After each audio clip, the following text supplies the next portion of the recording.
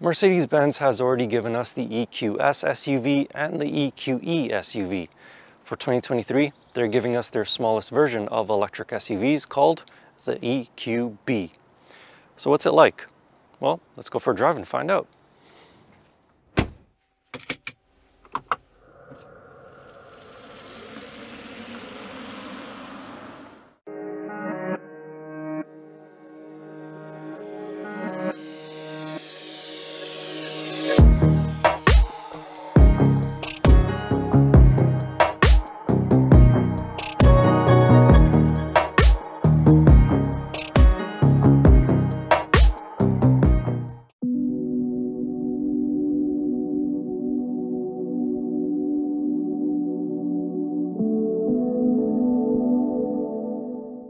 So to start with, the EQB 350 drives like a normal electric vehicle.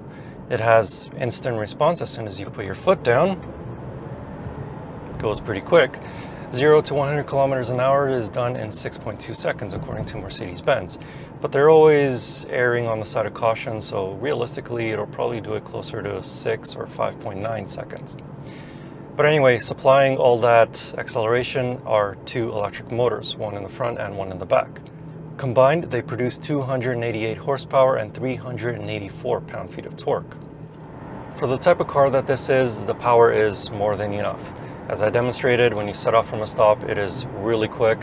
When you're overtaking on highways or merging onto highways, it has no problems whatsoever. But when you're not pretending to be Lewis Hamilton, then in a city environment, this car is really easy to drive. Accelerator response is on the sharp side, but it's not too sharp. However, if you find that it's a little bit too abrupt when you initially put your foot on it, then you can switch the car into the eco drive mode, and the accelerator does become a little bit more lazy in a sense, so it does make for smoother accelerations.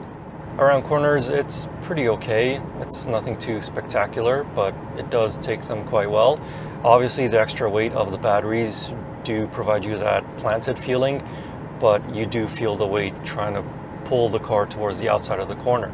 You can actually option the EQB with adaptive dampers, but unfortunately this demo vehicle does not have it. But even without the dampers, this car can still take corners at a pretty reasonable speed, and it also grips pretty well despite the fact that this car already has winter tires on it. The EQB 350 utilizes a 70.5 kilowatt-hour battery pack that is mounted in the floor. This provides enough power to allow for up to 356 kilometers of driving range according to Mercedes-Benz. During my time with the EQB 350, I was able to achieve an average energy efficiency rating of 20.6 kilowatt-hours per 100 kilometers. Like many other EVs, the Mercedes EQB is capable of level 2 AC and level 3 DC charging.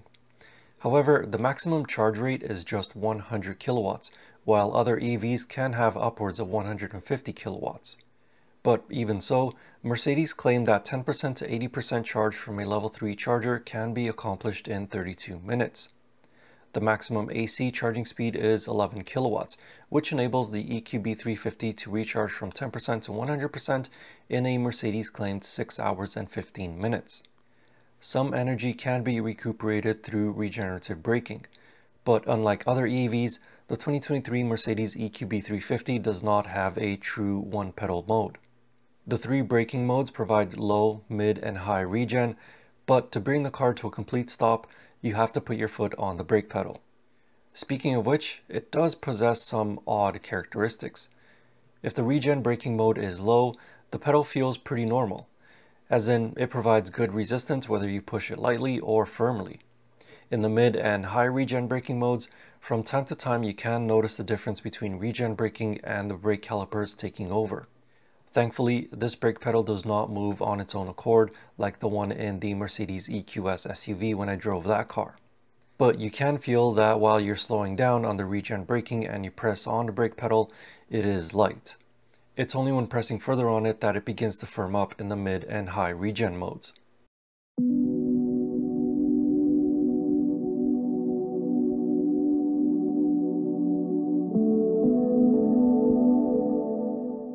One highlight of this 2023 Mercedes-Benz EQB 350 is the ride quality and NVH.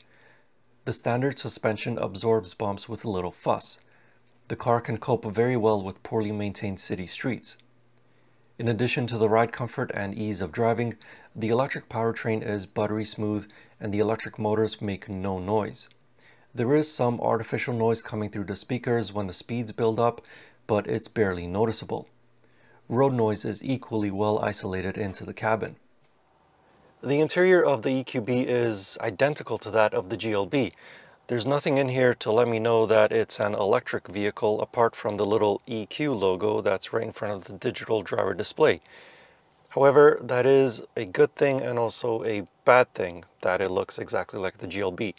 So the bad thing is that the materials in here are not exactly what you would expect from a luxury vehicle, especially for the price that you're paying for this car, which I'll get to in just a little bit. Now, the leather on the steering wheel is really nice to the touch, but the Artico synthetic leather on the seats just does not feel that great. Plus, there's a lot of plastics in here. The faux metal weave doesn't really look all that great. And of course, there is a lot of gloss black plastic around the vents and on the center console.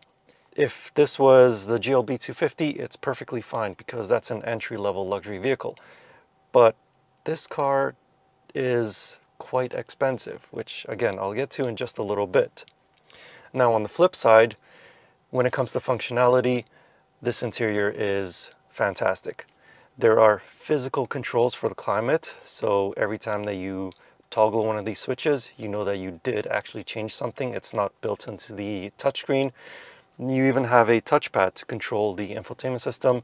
Not that I actually use this touchpad, I much prefer using the touchscreen, but in case you don't want to get fingerprint smudges on the touchscreen, you can use this touchpad. And also you have physical controls on the steering wheel. None of those capacitive touch controls that you get on newer Mercedes-Benz vehicles like the EQE or the GLC 300. That's the one I was looking for. Oh, by the way, I did a review on the GLC 300, which you can check out up here if you're interested. So in terms of functionality, this interior is really good. In terms of materials, not so good for the price of this car.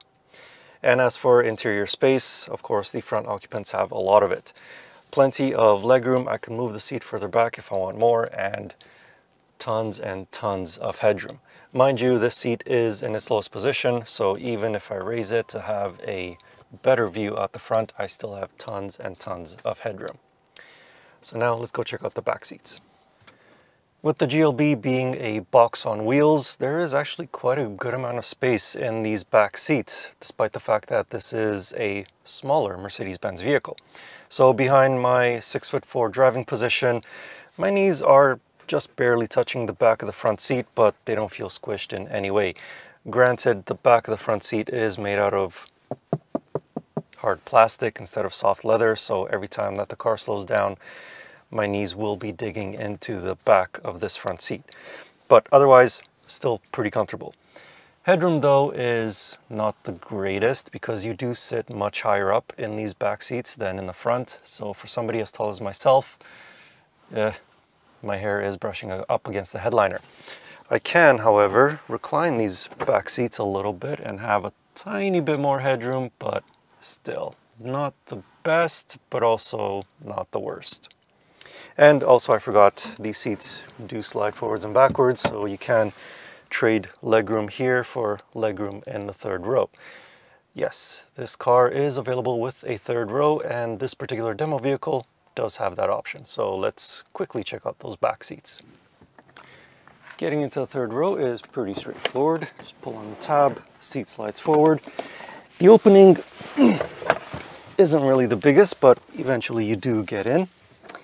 And obviously the amount of space you have back here, or legroom I should say, really depends on how far back the second row seats go. So if I pull them as far back as I can without crushing my legs, clearly there isn't a whole lot of space back here, at least not for adults. This third row seat was made for kids, and honestly I think it was made for emergencies only. You shouldn't be using this car as a 3-row SUV because it is just way too tight in here. Again, emergencies only. Behind the seats, the EQB 350 has almost no cargo space with the third row seats up. Perhaps there is enough space for a small backpack. With the third row seats stowed away, it has 495 liters of space, and with the second row seats folded, that number increases to 1,710 liters. Under the hood, you will not find any additional storage.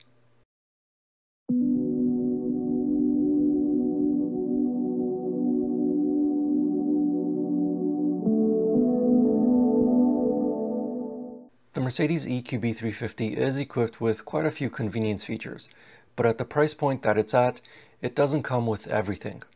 So standard and available options include heated and power-operated front seats with memory, heated steering wheel, panoramic sunroof, hands-free power liftgate, wireless phone charging pad, dual-zone automatic climate control, surround view cameras, a head-up display, Burmeister surround sound system, and keyless entry with push-button start.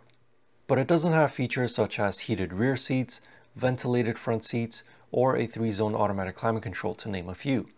A lot of its competitors do have these features for the price point. The infotainment system is the older version of the MBUX interface. It's displayed on a 10.25-inch touchscreen, and although it's not as responsive as the latest iteration of MBUX, it still functions just fine. It allows for Apple CarPlay and Android Auto connectivity, but neither are paired wirelessly. As for the looks, the EQB has an overall shape that is similar to the GLB. The only key difference is the one-piece grille, the rear light bar, and lack of exhaust pipes. For the 2024 model year, the EQB receives a slight front fascia tweak, but the overall shape remains. So how much is the Mercedes EQB going to cost you? A lot. Like a lot. It starts at $75,700 Canadian, and the way that this one is equipped, it'll cost you $85,500 Canadian. Now, for us here in Canada, the EQB 350 is the only one that we get. For 2024, we should be getting the EQB 250, and I suspect that it'll have a starting price somewhere around $60,000 or $65,000 Canadian. Still, quite a bit of money. But if you're watching in the United States, then you guys already have the EQB 250 and the 300 in addition to the 350. So you guys do have more options. But for us in Canada, at least for 2023, the 350 is the only one that we get. So by now, you probably already know what I'm going to say about that EQB 350. It just costs way too much money, and it doesn't really exude that feeling of luxury that one would expect from a Mercedes-Benz vehicle. For the same price as that demo car, you can actually get a fully loaded GLB 35 AMG. And that's what I would do, because I had a lot of fun when I last reviewed that car. Or you can even get the GLE 350 with the third row seat package for the same price as that demo. But if you are in the market for a luxury EV, then you have so many more options. There's the Genesis GV60 and the GV70 electrified, the Polestar 2, Lexus RZ 450e, Volvo XC40 Recharge. You just have so many more options. And a lot of those cars do feel like luxury products, and a lot of them also have more range, more power, and cost less than that one does. So for the time being, the EQB is just too expensive for what you're getting, or rather not getting. However, if you would like to know more about that car, I have a written review with a few more details about it over on my website. You can find that link in the video description or click on the pop-up banner right up here. And as always, I will see you in the next car or truck or most likely another SUV. Anyway, thank you for watching. I hope you enjoyed the video and see you in the next one.